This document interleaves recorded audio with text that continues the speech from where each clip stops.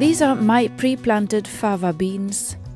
By first sowing them in troughs and then planting them outside when they are ready, I can start harvesting my beans a lot earlier than if I had started my seeds directly in the garden. I sowed this batch in March. Fava beans have a large root system, so that's why I grow them in larger pots or seedling trays with deep cells. I use regular planting soil and put one fava bean in each cell.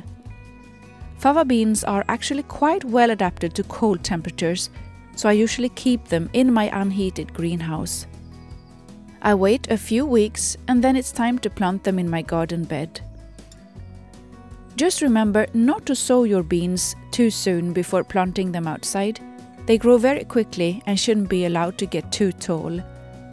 I live in Sweden in Zone 3, and here I think that March is the best time to start pre-planting fava beans.